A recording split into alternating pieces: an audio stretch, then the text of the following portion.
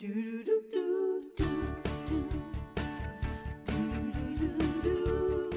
is our 7th finalist of the 25 crafters chosen to compete for the title of Home and Family DIY Star. She's from Solana Beach, California, and she is Deborah Beard. Welcome, welcome, welcome. I am so excited to be here. We're excited to be here, but you have a YouTube channel. Before you started, you had, she really had stage fright. She was afraid to talk to people. How did you overcome that? I had extreme stage fright, but I also had a huge desire to share my DIYs. And so my brother dared me to go to an on-camera acting class, and we had to stand in front of the class and give a monologue about what we most wanted to say to the world. Wow. And my monologue was all about a recurring dream that I had where I had something that I really wanted to say, but there was gum stuck in my mouth, and I kept pulling on the gum and it got bigger. And so when it came time for me to stand up in front of the class, my knees were knocking, my hands were shaking, and I just told myself, forget it, just give up on this, just read it as fast as you can, and get the heck out of here. Wow. And so that's what I did, and then the teacher wouldn't let me sit down. So I quickly shifted from flight mode to hurry up and figure this out. And he encouraged me to, you know, he said, this is about frustration. Think of a time you were frustrated. Every day was a frustration. I know, for we me. do that here every day. I would That's why we do that, right? That's I what would we be do. frustrated if I had that much gum in my mouth, too. So I can't. But that's what we do. They put the cameras in front of us, and we got to go. We do. have to do it. We have to go now? Right. We have to we go? have to do it. Oh, we have to show We you have a to show clip. it. This is a clip of your video that you sent to us. Not entirely, but about half of it. Take a look. We're going to take these coffee stir sticks and we're going to cut them up with a pair of scissors and we're going to turn them into a beautiful piece of jewelry. I'm going to strap the tape across the dresser. I'm going to mix the fancy farm girl with the queen bee. See all that stuff coming up? That's the part that we cut off. And we're going to wrap the wire in the cord, and that's going to create this citrus green. You make sure that all of the paint gets spread around really good. I'm not really sure how to do it, so I think I'm just gonna wing it. There'll be this sweeping geometric pattern going on. There it is right back there. I'm relieved that it's not a hot mess. You are adorable on camera, so and you're very funny. Thank you. Very funny. Although that's not funny to me. That's glitter. You've got to be excited about this. You knew about my glitter phobia, no? Or did you just... No, I had no idea you had a glitter phobia. He really does, but you glittered this whole chair, and it feels amazing. It looks like a fabric, but it's not. It's and actual it does not crack. You can put a cowboy boot on this, and it won't crack. The glitter doesn't come off over time. How many chairs did you have to do before you came to the final product? Just one, and that one was an epic fail. I painted glue on the chair, and I literally threw buckets of glitter all over the chair, and it was a hot mess, and I had glitter in my house for months. That's why I don't like it. You would have hated it. That's why I don't like it. I have, just so you know, He still has have glitter from year one. I did, and I bought glitter insurance. You did. If there's a glitter spill in my house, people come in, the hazmat outfit on, it's gone. What do we need to get started on this other than glitter? Yeah. Okay, you just need some simple ingredients. You want a good water-based paint. You want the paint to be close to the color of the glitter that you plan to use. You need glitter. You need a fine, small grit glitter and Mod Podge and some beautiful rhinestone chain and some jewelry glue.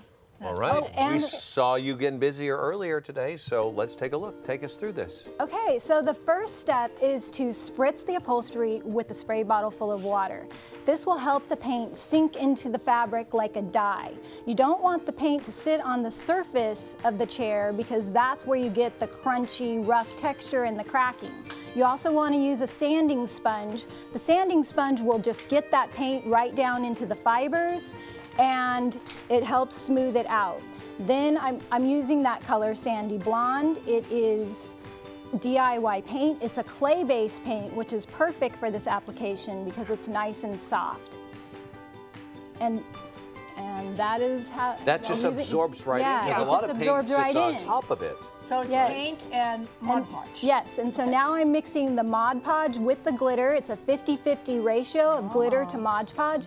You want to stir it really good so that there's no clumping or cracking, and then you just paint it right on the chair. It looks white when it goes on, but it dries clear. And how many coats would you do with that? 2 coats, 2.5 coats, and you're left with this beautiful glittery finish. And then finally, I am painting the frame of the chair with something called Golden Ticket, which will just give it a golden sheen and tie in with the glittery fabric. That's beautiful. Did you see the That's chair cute. before? Now look at this after. But there's a little bling going on there. Where did that come We from? have some bling now. Oh, We have yes. to the last step to that. So this is the icing on the cake.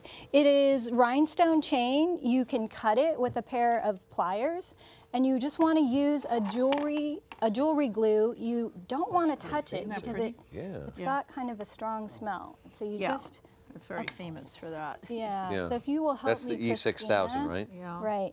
And that's almost like elastic. You can manipulate that rhinestone. Now, why do you put it on with a stick rather than just using the needle, the nose from the glue? It's just more control, and it will, you don't want it to get on your cuticles. Did you say that dries pretty quickly? It dries very fast. It does, and it's just, once you put it on, it's really on there. And then it's, okay. Yeah, it doesn't come out. It's very strong. Very strong. Perfect, the rhinestones go on. I'll give you that. I'll take that for you. Okay. Now, when you see a chair, you see a chair like this, and you either think you're probably in a fairy tale land, right? Because it's just so glittery. What a chair like this would be made for? What, like a? Well, I think it would be perfect for you, but you could also use it for a special event or a little girl's room, or it's just a really funky piece to have It's in a your house. thing, isn't it? My designer Stephen always says you have to have a thing. That would be the thing. This is the surprise element. Yeah. Especially if you mixed it with a bunch of really rustic pieces, and then you have this. I don't think just anybody can sit in a chair like that and make that happen. I think you have, by the way, how much was that altogether? Would you It was between $40 and $50, depending on the chair. on the chair that you get? Because you take any you chair. can find, this was an outdated chair, and it was, you can find something like this at a yard sale for $5. Now, our Mark, every morning when he walks into the makeup room, he goes, all rise, because he thinks he's the Royal Styness. I am your Royal Styness. Yeah, so I'm glad we made you this chair. Would you care to sit in it, your Royal Styness? I don't know if I'm quite ready. Well, yes, maybe I can. I think Oh, did you bring your own stuff? Yes, I have my own stuff. Are you kidding me right now? Would you please hold on to this? Are you kidding me right now? Present the hat to me, or the Do crown. I have to? Oh my. Please, as I Are you sit. going to make me put this on your head? There we go. Master Christina, boss. could you please assist? Here, I crown you Royal me. Styness. Perfect. This is wonderful. There you go. There you go. Is it good? Am I good? Yes, you're good. No, I really want to thank. All right, that's not Stop. funny. That E6000 is still wet. It's still. I can't. Now I can. I see what you've done here, Deborah.